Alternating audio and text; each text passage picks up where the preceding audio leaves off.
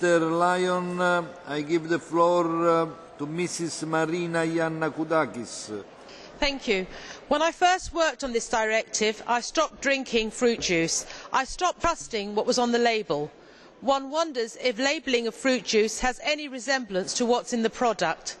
That is why I am glad the amendments to the Fruit Juice Directive mean that clearer labelling will give consumers more accurate information, not only on the sugar content, but on the actual quantity of fruit in these drinks.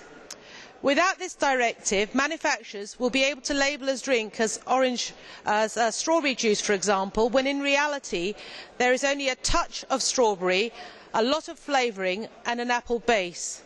The public has a right to know what is in the juice, if it is pure, is nectar or made from concentrate, has added sugar, has no sugar, honey or sweeteners. We need to make it easy for customers to make a healthy choice. We need to ensure there is transparency in the market. I hope the Fruit Juice Directive will result in a high quality of fruit juice as opposed to sugary drinks. Okay. Thank you very much, Mrs. Yannakoudakis. Now I give the floor to Mr. Miroslav Mikolášik. Grazie, prezidente. Situácia na trhu s ovocnými šťavami v EÚ, kde... Thank you, President. The situation